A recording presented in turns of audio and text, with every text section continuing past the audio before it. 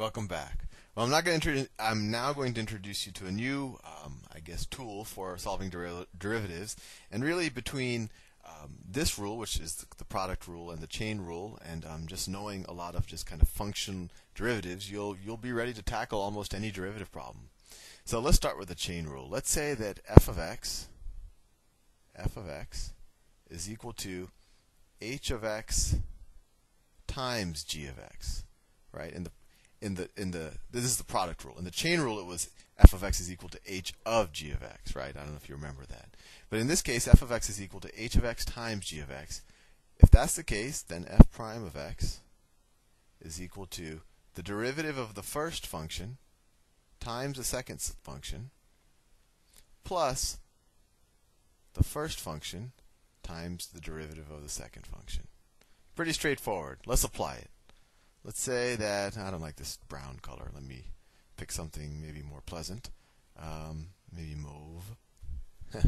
Okay, so let's say that f of x is equal to 5x to the 5th minus x to the 7th times 20x squared plus 3x to the minus 7.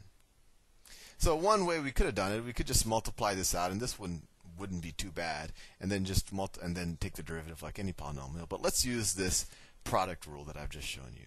So the product rule just says, let me take the derivative of the first expression, or h of x, if we wanted to map it into this rule.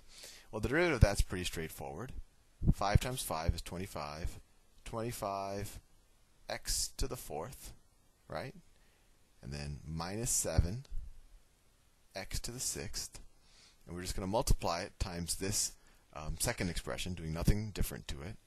So maybe I'll just do it in a different color. Times 20x squared plus 3x to the minus 7.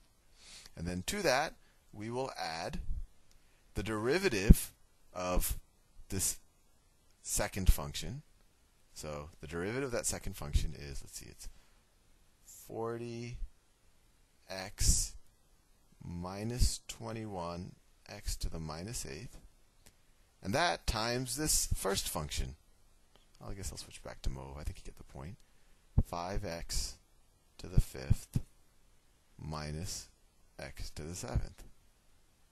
Right? All we did here is we said, okay, f of x is made of these two expressions, and they're multiplied by each other. If I want to take the derivative of it, I take the derivative of the first one and multiply it by the second one. And then I add that to the derivative of the second one and multiply it by the first one. Let's do some more examples, and I think that'll hit the point home. Clear image. Change the colors, and I'm back in business. Okay, so let me think of a good problem. Actually, well, let me do another one like this, and then I'll actually introduce ones that maybe use the product rule and the chain rule. So let's say that f of x is equal to 10x to the 3rd plus 5x squared, that's an x, minus 7 times 20x to the 8th minus 7. So then we say f prime of x. What's the derivative of this first expression? Right, it's 30x squared plus 10x. And I just multiply it times this expression, right? 20x to the 8th minus 7. And I add that to the derivative of the second expression, which is all in one line, but I ran out of space. 160x to the 7th, right? 8 times 20 is 160. And then the derivative of 7 is 0, so it's just 160x to the 7th times this first expression. 10x to the 3rd plus 5x squared minus 7. There we go. And you could simplify it. You could multiply this out if you wanted, or you could distribute this out if you wanted, and maybe try to condense the terms. But that's really just algebra. So this is using the product rule. So I'm going to do one more example where I'll show you. I'm going to use the product and the chain rule, and I think this will optimally confuse you. sure I have some space. And here I'm going to use a slightly different notation. Instead of saying f of x and then what's f prime of x, I'm going to say y is equal to x squared plus 2x to the 5th times 3x to the minus 3 plus x squared to the minus 7. And I want to find the rate at which y changes relative to x. So I want to find dy over dx. This is just like, if this was f of x, this is just like saying f prime of x. This is just the Leibniz notation. So what do I do in the chain rule? First I want the derivative of this term. And let me use colors to make it not too confusing. So what's the derivative of this term? Well, we're going to use the chain rule first. So we take the derivative of the inside, which is 2x plus 2, and multiply it times kind of the derivative of the larger expression, but we keep x squared plus 2x there. So it's times 5 times something to the 4th, right? And that something is x squared plus 2x. So there, we took the derivative of this first term right here. And then the product rule says we take the derivative of the first term and just multiply it by the second term.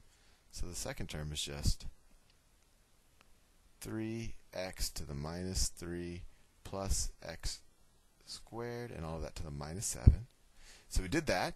And then to that, we add plus the derivative of this second term times this first term. So we're going to use the chain rule again. So what's the derivative of this second term? I'll switch back to the light blue. So light blue means the derivative of one of the terms. So we take the derivative of the inside. So the derivative of the inside is, let's see, minus 3 times 3 is minus 9.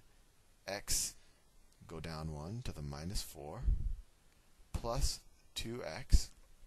And now we take the derivative of kind of the whole thing times minus 7 times something to the minus 8.